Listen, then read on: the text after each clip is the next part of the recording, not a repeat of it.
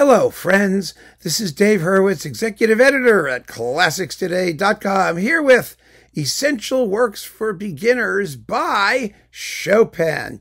Everything you need to get started listening to this most marvelous of all composers for the piano. Now, listen, everybody loves Chopin. I have never in all of my 50 years in the world of classical music heard anybody who said they don't like Chopin. It's sort of impossible not to like Chopin because his music is just gorgeous. I mean, there's so much melodic wealth and expressive richness, and it hits you like straight away. And most of his music is short and consists of shortish character pieces. I mean, it's just amazing.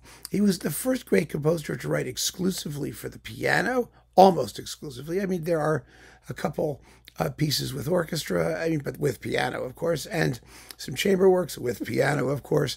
But basically, everything he did is for solo piano. And it's extraordinary. It's not a large output. He died when he was only in his early 40s or so. He had tuberculosis.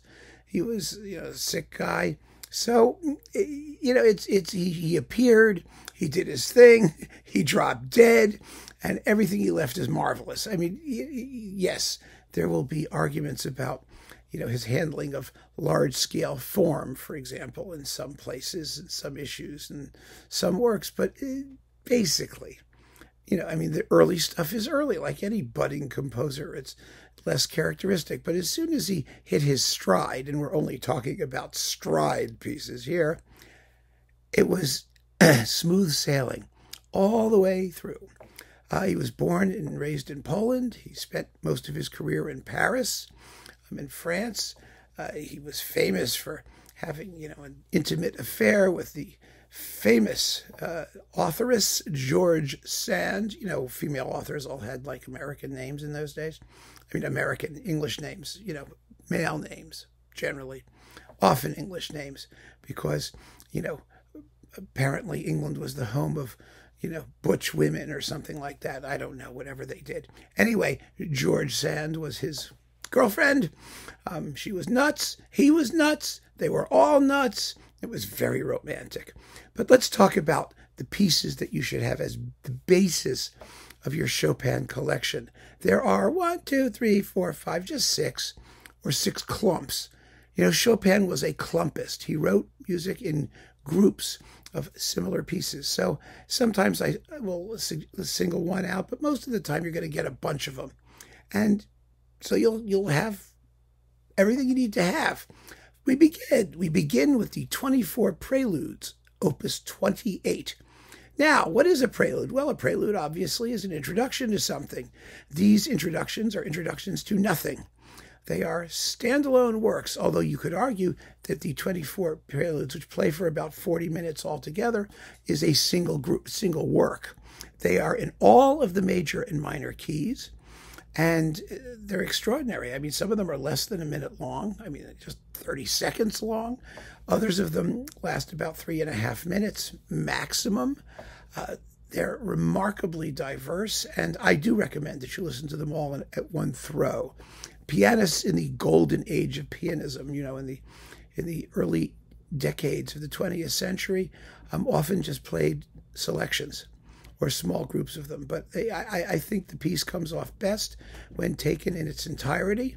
It doesn't tax your patience. It's just a kaleidoscope of amazing tunes. Pay particular attention to number 17 in A flat.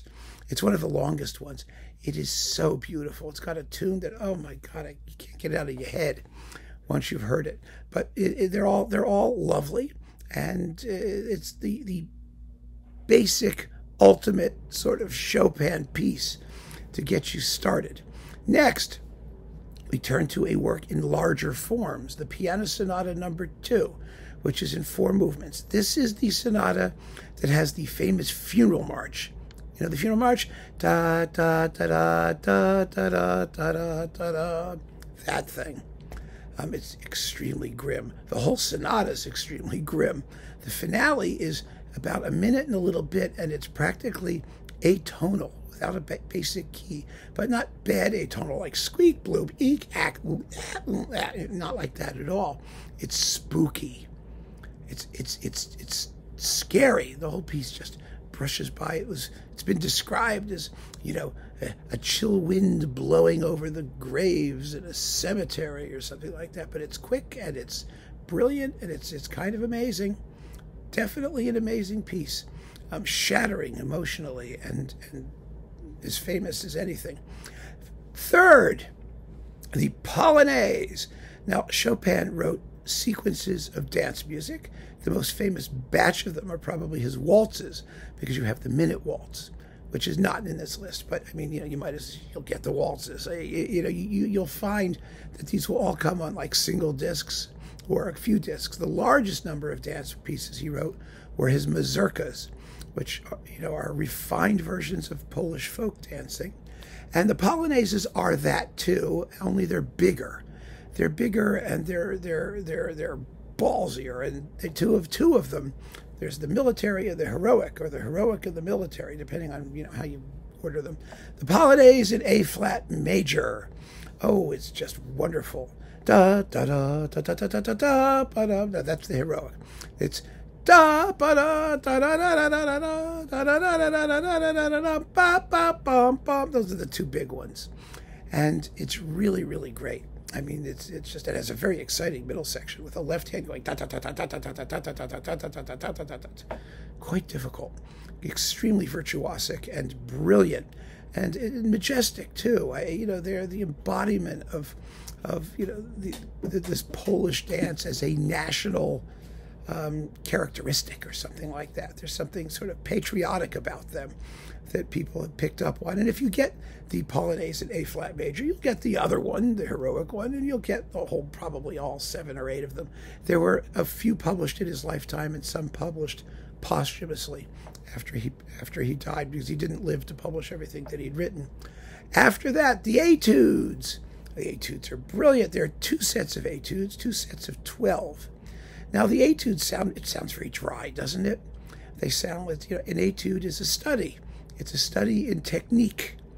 But studies in technique can be many things. I mean, it depends on what technique you're trying to inculcate in the pianist. And so Chopin's etudes are, the great music critic from the UK, Donald Francis Tovey, in the early decades of the 20th century, described Chopin's etudes as completely and totally unique. The only pieces that are at once perfect pedagogical works to deal with whatever technique is in question. For example, playing arpeggios up and down the keyboard, or repeated notes, or double, or thirds, and various things and positions and twisty hand things and stuff like that, but which are also perfectly gorgeous individual musical masterpieces.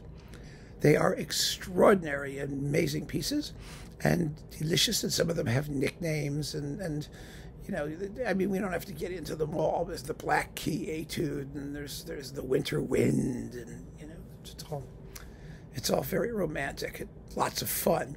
Then, after the Etudes, you absolutely have to get some nocturnes.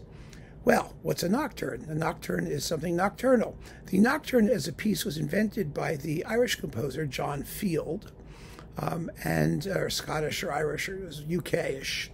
In Russia, actually, is where he spent most of his career. And he invented the nocturne, which is just a poetic, simple, song-like work. But it was perfected by Chopin, who wrote a whole slew of them, a couple discs worth of them. And as the title implies, they are moonlit, lovely, lyrical works, for the most part. Chopin packs as much expression as he can into whatever form he's working with. So, some of them are a little more agitated, some of them a little bit less so. But they all have that basic lyricism, which is the point. And the most famous of them is in the second nocturne in the Opus 9 series, the Nocturne in E flat. And the Nocturne in E flat, I mean, the tune is just beautiful. I mean, Chopin's melody was amazing.